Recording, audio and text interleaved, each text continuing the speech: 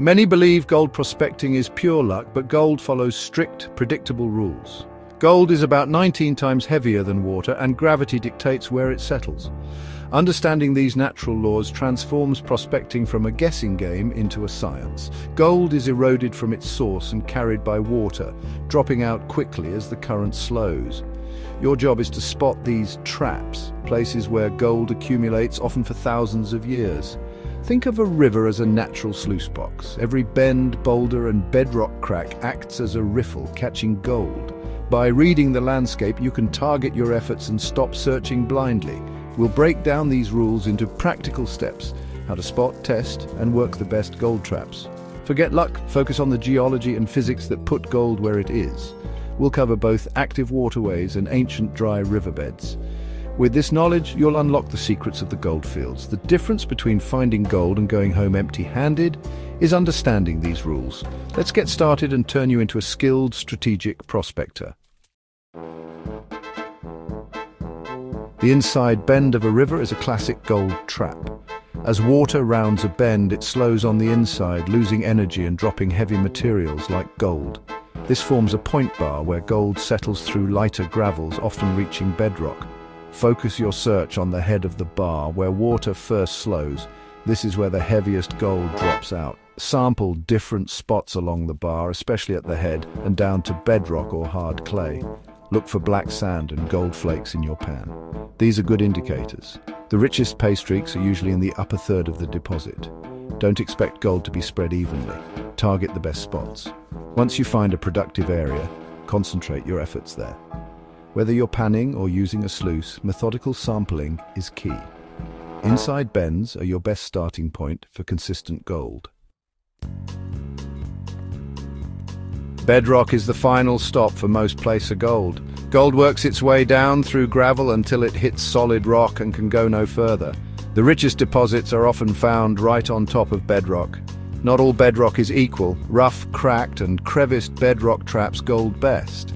Gold gets wedged in these cracks, protected from even the strongest floods. Use pry bars, scrapers, and suction tools to clean out every crevice. Collect all material from cracks and pan it carefully. These spots can be surprisingly rich.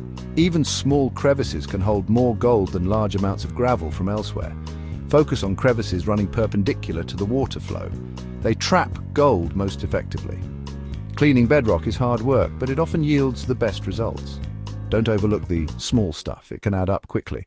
Bedrock crevices are the prospector's secret weapon. Sometimes you'll hit a hard layer while digging that isn't true bedrock. It's false bedrock. This could be dense clay, cemented gravel, or volcanic ash, and it can stop gold just like real bedrock. Gold often accumulates on top of these layers, forming rich pay streaks. Don't stop digging when you hit a hard layer. Test it first. Try breaking through with a pry bar. If you can, it's false bedrock. Gravels trapped between false and true bedrock can be especially rich, protected from erosion. Clay is a common false bedrock, smooth, slick, and tough to dig through.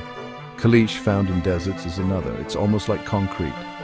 Always sample the material directly above these layers. If you find gold, you've likely found a pay layer. Getting through false bedrock is tough, but the rewards can be great. Gold below false bedrock is often coarser and more plentiful. Don't assume a hard layer is the end. Sometimes it's just the beginning. Test, sample, and dig a little deeper for the real payoff. Recognizing false bedrock is a key skill for serious prospectors. The same rules for finding gold in rivers apply to dry washes and arroyos. These are ancient waterways that carried gold during floods and still do during storms. Look for inside bends, widened sections, and the downstream side of boulders, just like in wet streams. Exposed bedrock is a huge advantage in dry washes. Inspect it for cracks and crevices.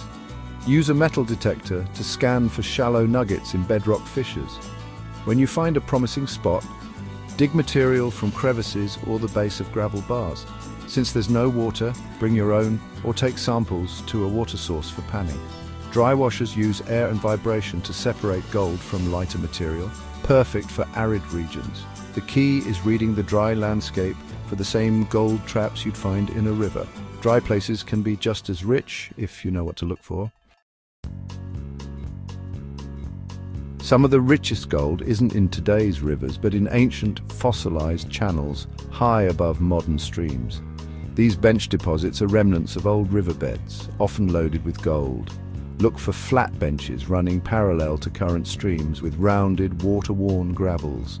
These gravels are your target, evidence of an ancient river. Use maps and geological surveys to locate these benches. Prospect by digging test pits to find the lowest point of the old channel where gold would have settled on bedrock. The richest pay streaks are concentrated on or near this ancient bedrock. Famous fossil channels have produced massive gold finds. Many are still productive today. Working these deposits takes patience and geological insight, but the payoff can be huge. Fossil channels are a prospector's hidden jackpot. Success starts with a plan. Don't just dig at random. Begin with research study maps, geological reports, and mining records before heading out. Once on site, walk the area and look for key features: inside bends, rock outcrops, and exposed bedrock. Rank locations by promise, then start sampling at your top pick. Dig deep test pans, not just surface material, and look for gold. If you find gold, sample nearby to locate the heart of the pay streak. If not, move to your next spot. Don't waste time onto barren ground. The goal is to find the richest concentration with the least effort. Once you've located a pay streak, switch to production. Use a sluice, high banker, or dry washer to process more material. Work methodically, clearing each section to bedrock before moving on. Keep notes on where you find gold and where you don't. This systematic approach maximizes your efficiency and results. Every step, research, reconnaissance, sampling, production, builds your success. The best prospectors are methodical, not lucky. Let the land guide you and your odds of striking gold soar. The right tools make all the difference. Beyond a pan and shovel, bring crevice tools, a suction pump, and a sturdy pry bar. You'll use a GPS to mark productive spots so you can return, even if the landscape changes. Keep a field journal to track where you find gold and where you don't. This becomes your personal treasure map. If you find a significant deposit on public land, consider staking a mining claim to secure your rights. Mark claim boundaries and file paperwork as required by local laws. Always work smart and safe. Bring extra water, a first aid kit, and a way to communicate. Let someone know your plans and wear proper safety gear. Preparation is as important as skill. Never take risks in remote areas. The goal is to come home with gold, but safety comes first. Smart prospectors combine the right tools, knowledge, and preparation. Gold prospecting is a science, not magic. Gold is heavy, lazy, and follows the path of least resistance. Inside bends, downstream sides of obstacles, and bedrock cracks are universal gold traps. Your success depends on recognizing these features and learning from every outing. Pay attention to both where you find gold and where you don't. Every empty pan is a lesson. Invest in good tools, but remember, your knowledge is your most powerful asset. Research, plan, and read the land before you dig. Gold is never random. It's concentrated in predictable spots.